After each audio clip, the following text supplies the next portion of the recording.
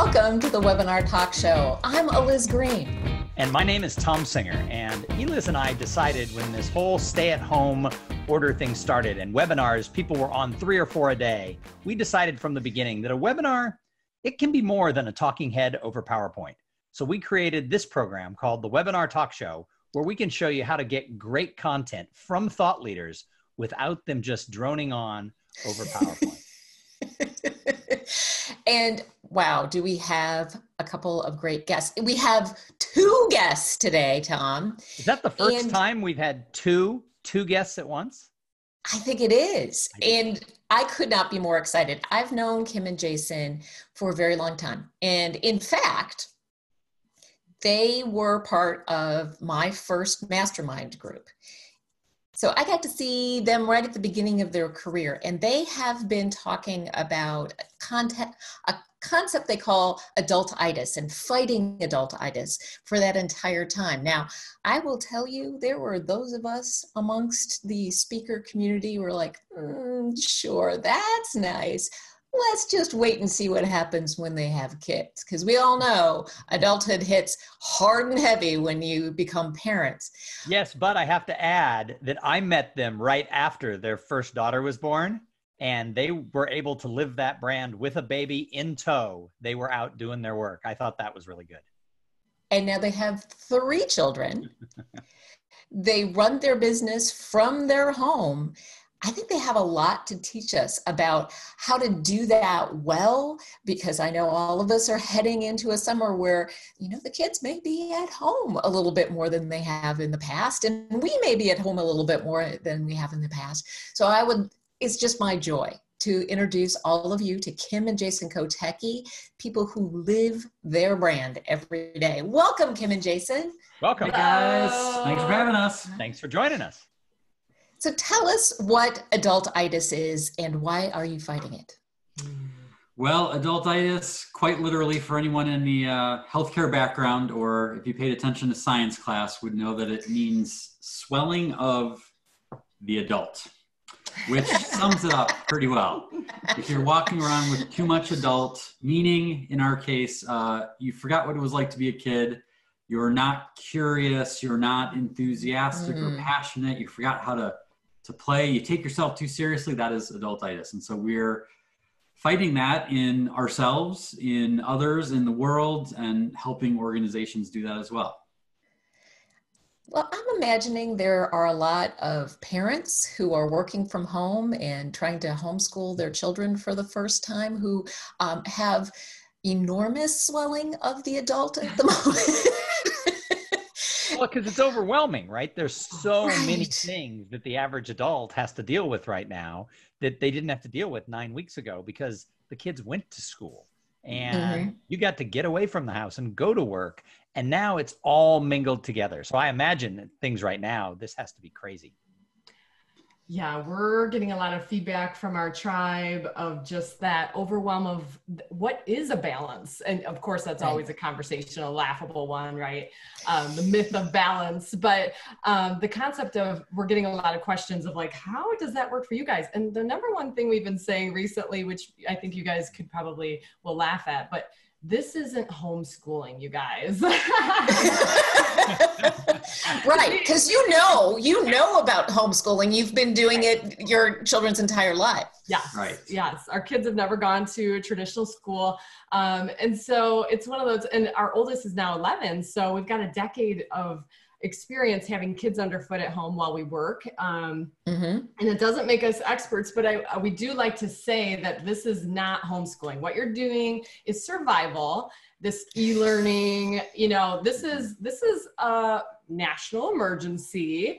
And because of all those things, you can do things really differently. So we're giving people a lot of permission right now to do it their way. Yeah, because normally, okay, so the way we do things, we have 3 kids and we're doing our thing. But in this case, a lot of people, if they have 2 or 3 or 4 kids, you've got potentially 4 or more different teachers or all schools telling you what you should be like. That's insanity. And so one thing I guess we can share is like permission granting is one of our core beliefs is that children are natural learners. Right. And so to any parents out there like flipping out, like just like maybe don't worry so much about what the school is requiring, and you know your kids best. Let them explore their own things, and they will learn different things maybe than what would normally be in the curriculum, but that's okay. And I think that's a thing to kind of keep in mind, is that this is not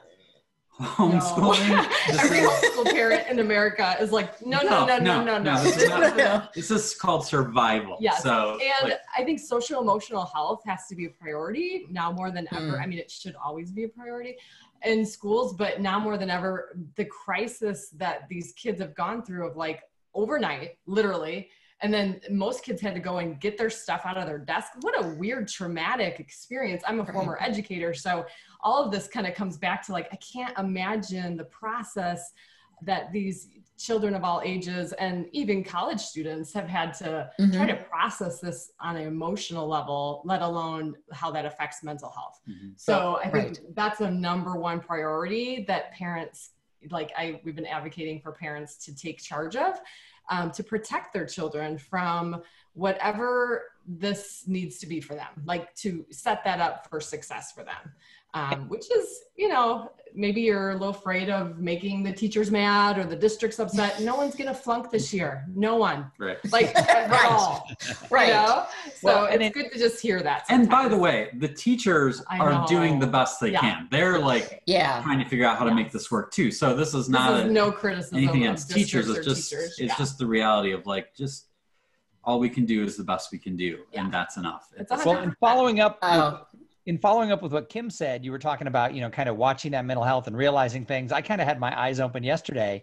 So my she's a high school senior, and she's been super about this whole thing. But last night we were talking about it, and she said something that I hadn't really thought through. She said, look, I really like you and Mom. You guys are good parents, but you're not my friends. You know,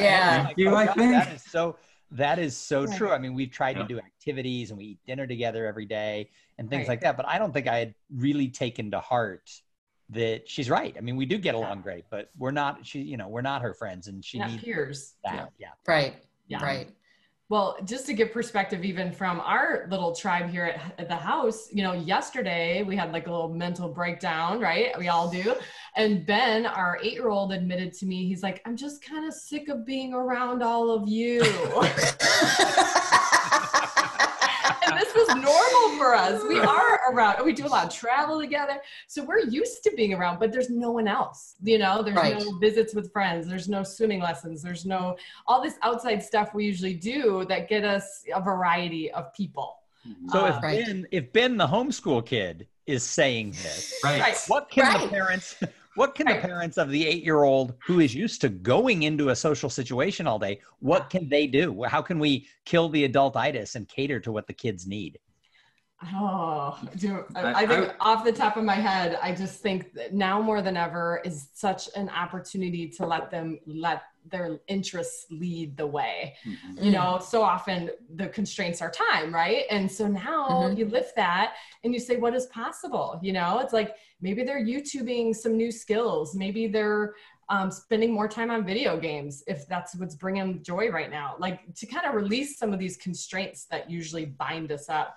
And let their interests lead the way. Yeah, and also keep in mind that they're used to having their schedules dictated, right? Like the whole day, and then they have extracurriculars, and they got practice and recitals, and they're doing this.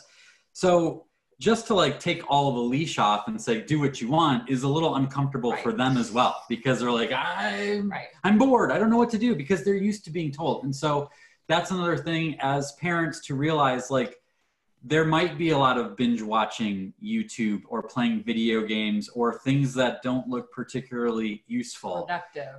However, after time, they'll start to go in different directions. And then I think the parent's job is not to dictate lessons or curriculum, but to be the coach, to be the facilitator. Like, that's one of the things we try to do with our kids, is like, if they have an interest in something, then we're like, hey, did you know about this? Or you should maybe try that, or without being too, like, again, dictatorial. But There is a little bit of time where it's weird for them too, because they don't have someone telling them to do. But I think eventually their interests will start to take over, and I think our job as parents is to support them, but let them go in directions, because it's amazing what kind of learning happens when it's all together. Like Ben has been a little bit of a late reader, but now he's getting into it. And just this past week, he's had the laptop and he's writing a story about Star Wars battle droid named Roger. And he's, and we're letting him spell the way he wants to spell. And sometimes he asks us, how do you spell things? This week he asked about, is there a way that I can take this word and not have to retype it? And we showed him copy and paste, and his head blew up. He was like, and so it was like, and I told him, you now know more than my mom. I know you guys are a big fan of tinkering.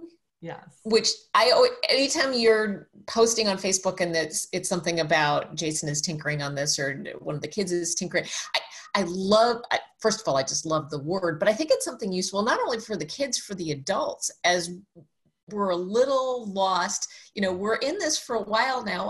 I've cleaned out my office. I've cleaned out my inbox.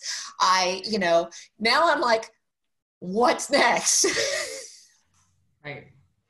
Yes, that's been kind of our strategy from day one. And again, we talk about it a lot, so it was sort of natural, is like just exploring things. And the concept of tinkering to me is trying things without worrying about the outcome, that the outcome is the learning. And so from when we first got locked down, one of the things we started to do was a daily coffee chat with our people, our tribe. And we did 24 of them. It was on weekdays, and eventually burned ourselves out. And we're like, okay, this is not sustainable. Daily was hard. Yes. However, every single show, I tried to learn something new. So I tried to experiment with the camera setting or lighting or whatever. And over the course of that, it was like, wow, we did 24 shows. And so that was like 24 modules of learning that if I would have done that once a week, would have taken me 24 weeks to do. And so then that led to doing a weekly show that's live now, that we're now going to have our 4th episode on. And that continues the learning. And now that's enabled us to bring something new to clients, as we've been in touch with them of like, what do you need? How can we help?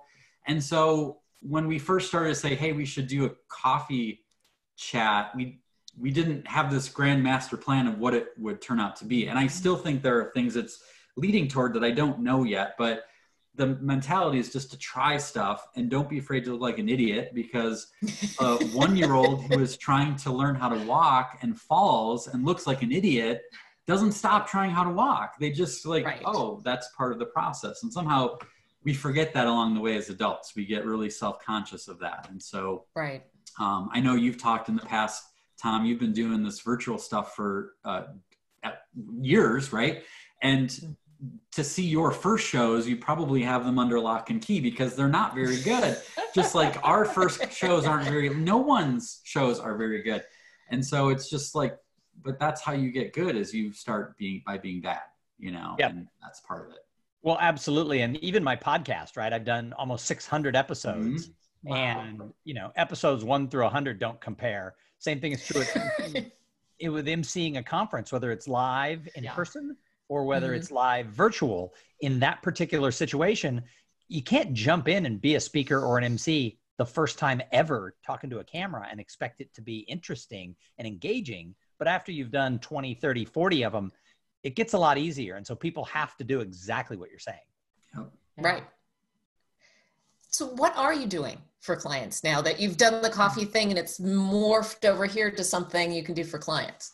Yeah, it's pretty cool. We are doing kind of a show format that is kind of like a morning talk show where we have the two of us, which is unique in and of itself. Similar to what you guys are doing here, right? But you get to actually sit next to each other. I like that format of a talk show style interview. Right? And there is something about being able to customize it for a client, which is so exciting. So like last week we did one for a statewide association, and they had members, we asked them to have members send us pictures of things that they've been having fun with over the last 8 weeks. And so we literally highlighted. I can pull up a thing like that and have the pictures set up. And then make their members, their, people, the hero. And so we went through, I don't know, 10, 15 of these as like, oh, check out what Carol did. Check out what, Verdi did in Texas. And so it's been really neat to be able to use the technology to play with building them up, which is something is hard to do on a stage as much because, you're not exactly sure who's going to be there or whatever. So that's been kind of neat, the customization piece. But go ahead. I was just going to say, I think one of the things that the obvious thing for a speaker is to be like, how can I take this that I do on stage and do it virtual? And like, that's sort of like 1.0, right? I think the next level is to be like, how can I take advantage of what virtual is that I couldn't do on stage, right? And so that, like, Kim and I, before we had kids, would sometimes speak and share the stage together. That doesn't work as well when you have babies, right? And so this is a format we can do together. Kim brings a whole nother level and perspective and just a different lens that is cool. And we can do that here. One of the things, I don't know if I'll be able to do this or not, but as you guys know, I'm an artist. And so one of the things that's been kind of fun to be able to do here on virtually is to try to do a setup like this where I can draw on my screen here and I can talk to people. And we've been doing like little lessons where I'll draw something like that. Don't scribble on it. And it's been cool because on our weekly shows, we'll do like a step-by-step, almost like a Bob Ross kind of thing. We call it Bob Ross meets Zig Ziglar. Yeah, a little bit of that. There's a little bit of a motivation there. Yeah. It ties into the artwork. But it's like a step-by-step thing where people can draw with us. And it's like, you can put this on employee memos. You can scribble it on your sidewalk in front of your house and things like that. So that's been a really cool thing that, yes, I can draw on stage, but not in this way as easily. This sort of lends itself a little bit better. So, being able to tie in like fun sound effects. Are you guys having a killer time? Just like it just adds a little bit different things that I couldn't do just on a stage. So so far we've gotten really cool feedback from people. And again, one of the things we kind of thought about when this first started was, okay, I look at myself as a professional speaker and there are no stages to speak on. And the reality is like, maybe I'm not a professional speaker. Maybe in my case, I'm a professional encourager. And that's how Kim and I see ourselves. So it's like, how can I be a professional encourager to our clients? And that right now is a big thing people need, because this is as much of a psychological problem as it is a physical medical problem, with dealing with people's mental health and being separated and working from home and all of the stuff that we've been doing with the ups and downs. And so being able to bring some perspective and some joy and some levity seems to be one thing that people really need. And so that's what we're trying to help bring to our clients. So Jason, I love the term professional encourager. And I think so many of us could just steal that from you and run with it, because it is what we do. But we won't. We won't. Or at least we'll give you credit. But my point is that I think like the mind of a child, when we're talking adultitis, kids are super resourceful, and you give them the role of a paper towel and they become a pirate and they have the whole thing. And as adults, we don't necessarily do that. And what you just demonstrated is, I see myself as a professional speaker. That world is changing. Now I'm a professional encourager. I can do that without a stage. So what are other things that people can do to just shift their point of view and be able to recreate themselves in a more sellable or doable manner in this strange world? Yeah, I mean, I think it's easy to overthink it. I think you have to look at like what are the benefits you bring to people, like that's on your sales page or whatever. I mean, I think of entertainers. Like I've been happy to see someone like Jason Hewlett, who is it's like, just make me laugh. Like make us laugh. We need people to make us laugh. Play your music. Right. Do your thing. Right. Don't overthink it. I think people who are good at bringing. I saw the other day Neen James. Right. She's great at productivity and helping people pay attention to what matters and get things done. And like we kind of need that now. We need someone to help us focus and organize with this new situation we find ourselves in. And so the things that we're good at, you know, Thom, Eliz, you guys are at NSA, you have always been good at bringing in interviews, bringing people together, helping put a spotlight on other people's genius. Like that doesn't have to be done in person as you are shown. Right. And so I think it's get out of your own way, you know, stop overthinking it and say, what do I really do? I think a lot of the old days where the railroad companies went out of business because they thought they were in the train business and they were really in the transportation business. And if they would have realized they were in the transportation business, maybe they would have gotten involved in airplanes or other sorts of things. And so we should be flying Santa Fe, right? Yes, exactly.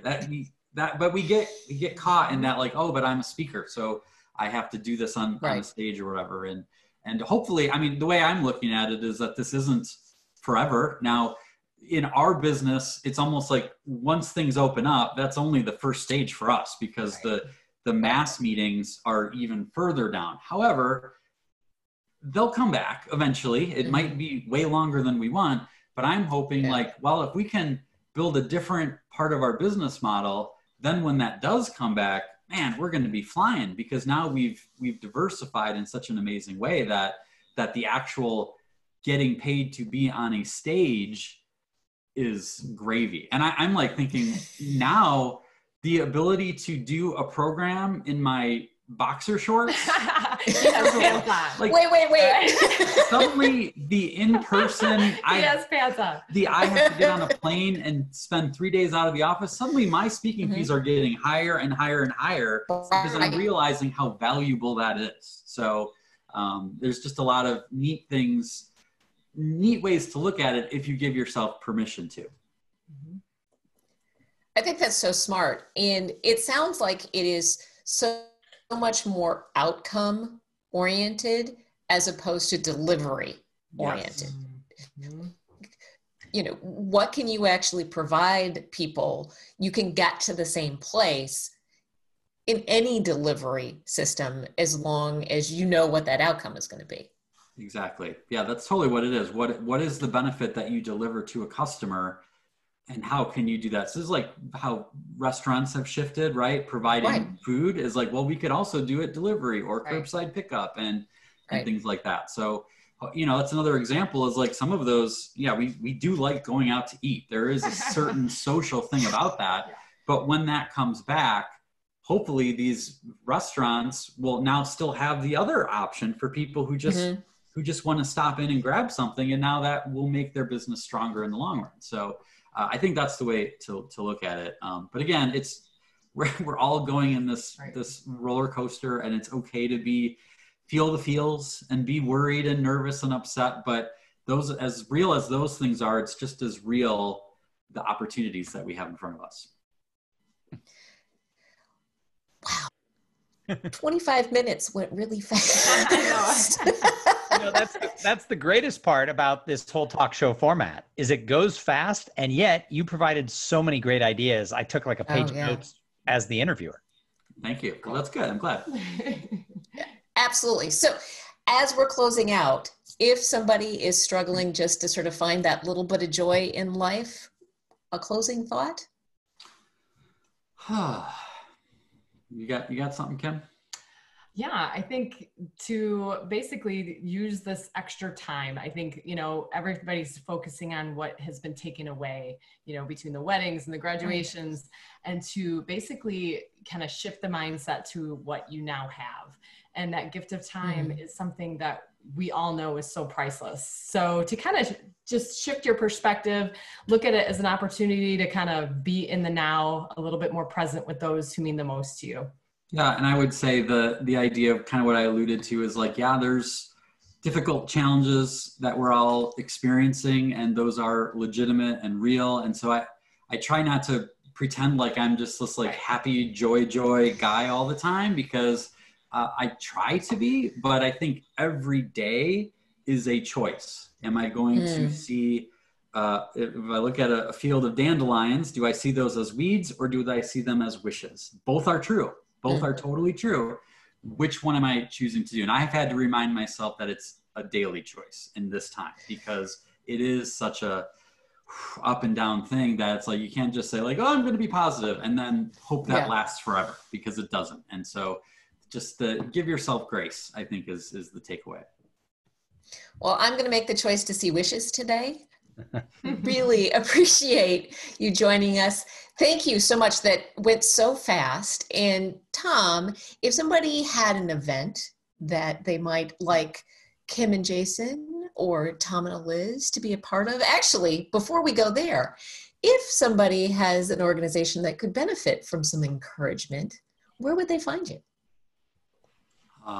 Well, that's a good question. You can go to escapeadulthood.com/virtual. And Perfect. Anyone who's interested in that goes to our website and the virtual offering we have, but it's also a homepage for all of our other stuff we have going on. So I thank you for asking that. Yeah. That's great. Well, people really need to get more encouragement that direction. Where would they find us, Thom? You can go to webinartalkshow.com, or you also can find us on the Facebook page. That's the Webinar Talk Show. So please join us there. You can find on the Facebook page all of the past interviews that we've done for the last several weeks. And you can kind of explore how this format is so much better than talking heads over PowerPoint. Absolutely. We'll be back on Wednesday. We have Omokongo Dibinga talking about finding common ground in uncommon times. I'm excited for that one too. We'll see you on Wednesday. Thanks for having us, you guys. Thank you.